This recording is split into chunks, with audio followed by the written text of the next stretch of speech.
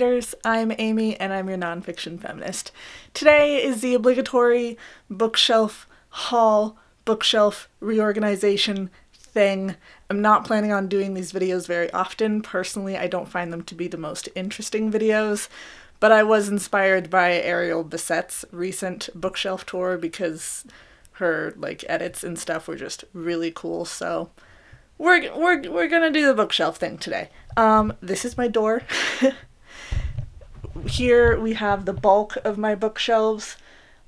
This one is 2 sets of 4 crates, top and bottom, and then the Stephen King shelf is all just 5 crates, one on top of the other. Then we have another 2 sets of 4.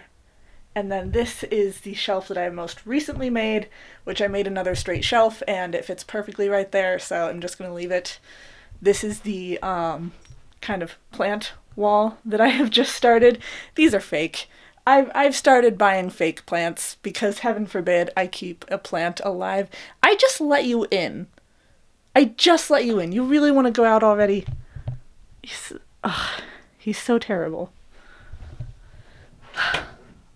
I closed the door because of the washing machine sound. Of course, when I close this, then he's gonna want to come back in again. This is a map cork board, which is part of something that I'm going to be starting in the new year. This is my Cher poster. Cher is the goddess. Don't argue with me. Husband's Army of Darkness poster. Someone said it's the Italian one. I don't know. Also, reading lamp and rocking chair. This is the electric fireplace that I got from my mother-in-law. This is the desk that I got from my mother-in-law. It's one of those with the cover on it. Love it. Also, this whole area used to be the closet, and I just pulled the doors off because they were sliding doors and they were annoying. So now I've got all of my arts and crafts stuff on the top. My desk has its own little kind of nook and cranny. Also, I told you that he would barge his way back in here. We're here in the hallway with my little half shelf. This was going to be a full shelf at one point, but whenever we moved here, a friend helped me decide against it because it actually just really makes a nice end mark for the hallway. So we have the Harry Potter illustrated books. This is also usually where I try and keep my husband's Dungeons and Dragons books. They also have a spot in the dining room, so they kind of switch back and forth. Harry Potter shelf, sci-fi shelf, and this was the dystopia shelf, but I moved those books whenever my husband and I played that blind book game. Now it has a lot of my sex education nonfiction, Chris's writing books, and I think I'm going to move the rest of this into my library, and this is then going to house the art books and the music books, some of my bigger books like my Lucille Ball collectible books. So the less interesting books for BookTube will be on the hallway shelf that I never show in my videos because I don't think about it because all the rest of my books are in the library.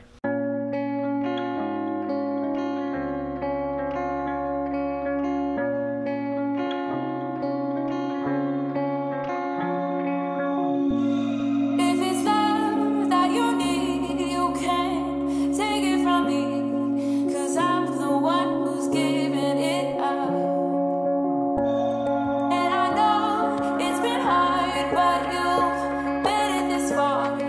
No, I'm the one who's giving it.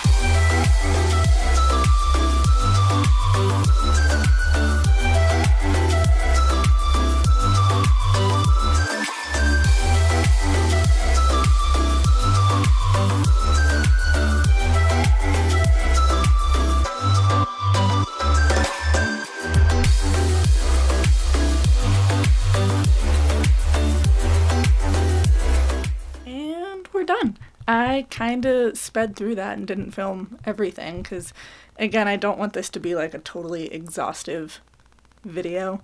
But let's do another little tour. Here is my desk. I haven't figured out what to do with this light up tree yet. It was one of the props at our wedding. On the top, I've got one of my new, stained glass mosaic lamps that I've been wanting to put in here. That's my dad and my mom, me in both photos as a little tiny person. And this is my TBR for the rest of November and for December, which, if I'm posting this video at the end of November, hopefully I've already read these. This is a tiny little bookshelf that I got from someone at the Friends of the Library. This is all classics, except for these ones at the top are paperbacks that lay flat, so they're really great for photos. I've got my Barnes & Noble classics in rainbow order. What else?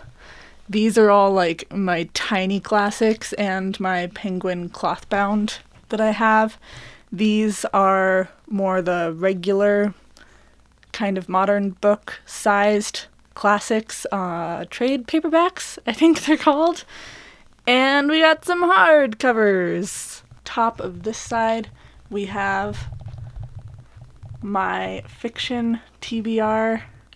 These are kind of my nonfiction sex education books, also some feminism books in there. This shelf is generally war-focused nonfiction, except for Tattooist of Auschwitz, which is a fiction book that is based on a true story. We've got the sciencey nonfiction. This is a jar that has batteries in the lid, and whenever you turn it on, you tap it, and the butterfly kind of comes to life. Then we have my psychology nonfiction and all of my Mary Roach books. Young adult, which I've got a little more room for should I decide to get any more young adult. These are the memoirs that I've read. And continuing the classics shelves. Because as you can see, I did not have space for any more classics on those shelves over by my desk. Jurassic Park isn't a classic, I just really like this copy, and all my other versions of these books are classics. Here's the Stephen King shelf. This started with all of Chris's books, and then I added to it with books that I got from the Friends of the Library and a couple of other sales. This book I will link up in the corner. This is the book that I destroyed for an art project. We've got an aluminum and spitball creation given to me by a friend, and my little glass jellyfish that I got from an aquarium in Vegas. And this is 2 of my bridesmaids' bouquets that I put together into one vase. And some more books that I haven't read but that lay open flat and are great for photos. Here's the nonfiction I still have to read, and I put it on top of the fiction side and the to-be-read fiction on top of the nonfiction side just to kind of balance everything out. Here is another recent fake plant edition that I thought was really cute. Now all the horror finally has a shelf to itself! How awesome is that? Then we follow that up with dystopia, women's fiction, feminist dystopia, just those kinds of books. Below that we have the science fiction, largely consisting of my never-ending Michael Crichton collection.